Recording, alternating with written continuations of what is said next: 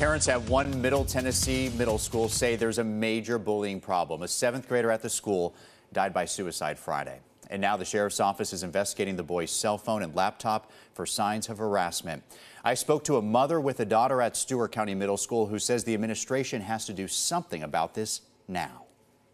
13-year-old Samuel Manning's tragic death by suicide sent shockwaves through Stewart County Middle School. We need to remove the fact that not necessarily that they're children, but they have a voice, and their voice needs to be heard. This concerned parent did not want to reveal her name or face, fearful of backlash. But her daughter also goes to Stewart County Middle School and says that her classmates regularly bully her too. Someone came up to her because she has short hair and used a gay slur against her.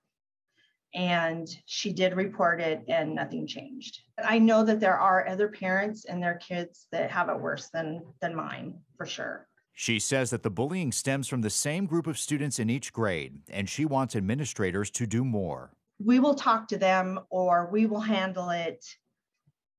But when the same thing happens the next day, they obviously did not handle it.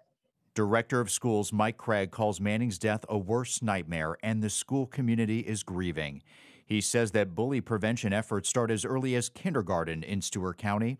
Students sign a social contract in a new program called Capturing Kids' Hearts. Employees receive suicide prevention and anti-discrimination training. Every school has an SRO, and bullying is investigated fully.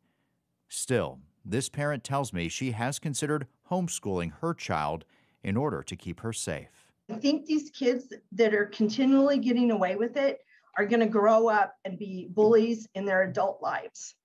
I think absolutely 100% that's going to happen if they keep on allowing them to get away with it.